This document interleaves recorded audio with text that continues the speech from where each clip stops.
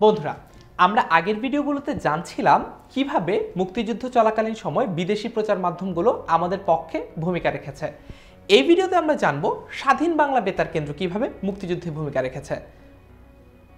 1971 সালের 25 মার্চ রাত 12টার পর পাকিস্তান সেনাবাহিনীর হাতে ধরা পড়ার আগেই বঙ্গবন্ধু শেখ মুজিবুর রহমান তার রেকর্ডকৃত স্বাধীনতার ঘোষণাটি চট্টগ্রাম আওয়ামী লীগ নেতাদের কাছে পাঠিয়ে দেন।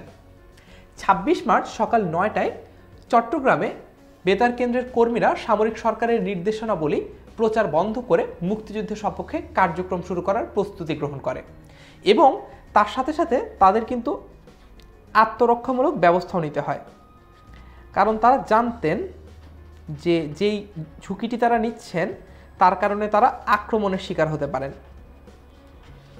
অর্থাৎ তাদের যে বেতার কেন্দ্রটি সেটি সহসাই দখল হয়ে যেতে পারে। তখন কিন্তু তারা চাইলেও আর স্বাধীনতার পক্ষে কোনো কিছু প্রচার করতে পারবেন না।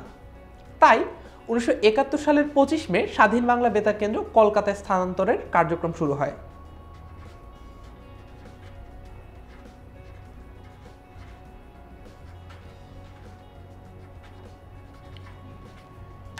তারপর স্বাধীন বাংলা বেতারের জাতীয় সঙ্গীত, দেশাত্মবোধক গান, সংবাদ বুলেটিন এবং জল্লাদের দরবার ও চরমপত্র অনুষ্ঠানটি ছিল অত্যন্ত জনপ্রিয় অনুষ্ঠান। এইসব অনুষ্ঠান যুদ্ধে লিপ্ত মুক্তিযোদ্ধাদের ছাড়াও ভারতের বিভিন্ন শরণার্থী শিবিরে ও আত্মীয় স্বজনের বাড়িতে আশ্রয় গ্রহণরত এবং দেশের অভ্যন্তরে আটকে পড়া বাঙালি জনগণকে মুক্তিযুদ্ধের জন্য আরও বেশি উদ্দীপ্ত করে তোলে। স্বাধীন বাংলা বেতার কেন্দ্র থেকে প্রচারিত জল্লাদের দরবার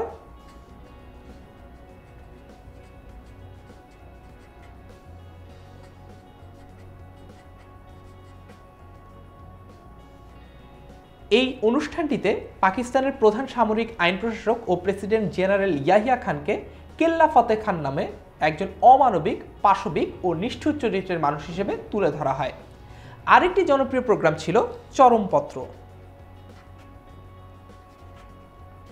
তোমরা যদি কখনো সুযোগ পাও অবশ্যই ইন্টারনেট থেকে সার্চ করে এই চরমপত্রের অডিও ক্লিপগুলো শুনে নিতে পারো।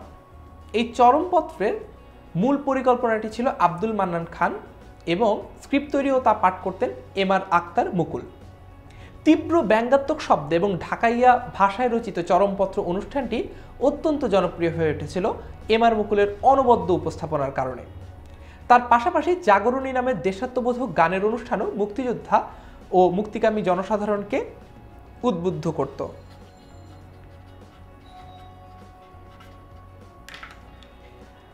পাশাপাশি অগ্নিশিখা, রণভেরি, রণাঙ্গনের সংবাদ ইত্যাদি অনুষ্ঠানও আমাদের মুক্তিযুদ্ধের সপক্ষে প্রচারিত হতো।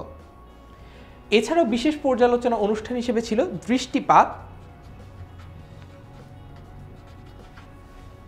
ইসলামের দৃষ্টিতে ইত্যাদি অনুষ্ঠান এবং বাংলাদেশের বিভিন্ন নেতাদের ভাষণ বা বক্তব্য প্রচারিত হতো প্রতিনিধির কণ্ঠ নামক অনুষ্ঠানে।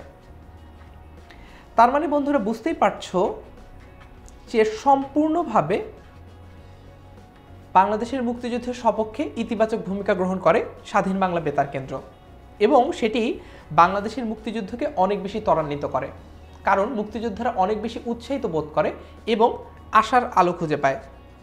কারণ এই স্বাধীন বাংলা বেতার কেন্দ্র থেকেই কোন জায়গায় যুদ্ধে বাঙালিদের অবস্থান কি সেটি সম্পর্কে আপডেট দেওয়া হতো, সেটি জেনে আরও অন্যান্যরা অনেক উৎসাহিত হতেন।